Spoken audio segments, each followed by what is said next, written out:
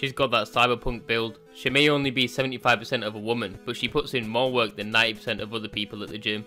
At least she's got a real excuse for skipping carbs. This is what body positivity should be for, not for lazy, overweight people. A seriously impressive physique. The people that say going to the gym takes too much time and effort really don't have a leg to stand on.